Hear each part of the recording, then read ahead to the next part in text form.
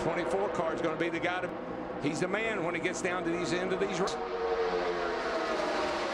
you see Ambrose in that 9. He's just pushing Kurt Busch in that 51 car now. Here comes McMurray in the 1, pushing Stewart in the 14. Now look at Jeff Gordon. He's trying to figure out, should I block? Should I block? Should I stay here? Here comes his teammate. Here comes some help.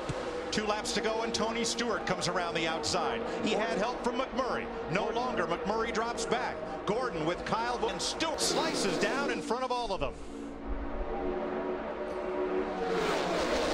Tony Stewart, current champion, trying to pick up where he left. Look at Kyle there sideways again in that 18 car. Well, he's driving really defensively right now. He's trying to keep and working him over. Look at that. Jeff's going to move him up out of the groove and get by him.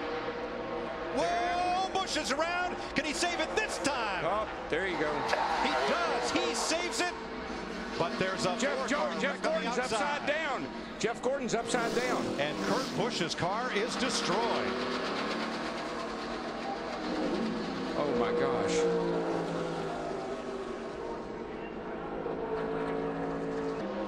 Brings him across the line. Ambrose getting a big push from Keselowski.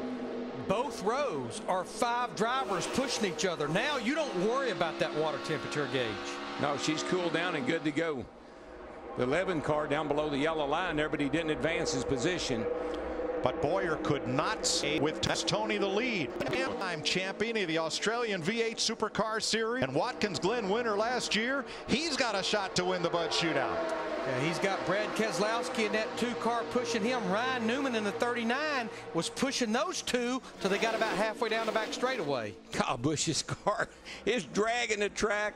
And here he comes, him and Tony Stewart's got, Darrell. Here they come. White flag. 1 lap to go, and Busch pushes Stewart to the lead. Ambrose in 3rd. That 18 car has got to be a mess. Now, what do you do? But that man wheeling it, he don't care. And this is where you see your 2-car tandem right here. Remember, he'll try to beat you when he gets over here. You know who that was? That's Steve Addington.